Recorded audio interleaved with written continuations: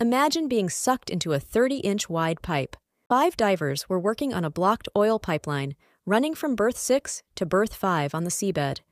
Their task was to remove the blocked air plug. Once they removed the plug, a rush of water turned the pipe into a turbulent vortex, pulling the divers violently inside with their equipment. After 90 seconds of being completely submerged, they eventually found an air pocket to breathe through. They were disoriented and injured, and the only way out was through berth 6. After being stuck for 2 hours, the diver in front decided to swim out with a scuba tank he found. He could reach the top of berth 6 and call for help.